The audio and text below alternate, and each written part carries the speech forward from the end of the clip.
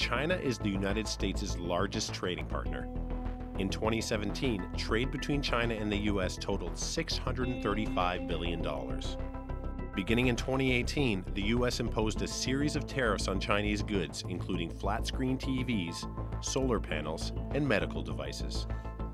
So far, there are tariffs imposed on more than $250 billion worth of Chinese goods. China accused the U.S. of starting a trade war and launched its own series of tariffs, which affect $110 billion worth of American goods, including steel, pork, and fruit.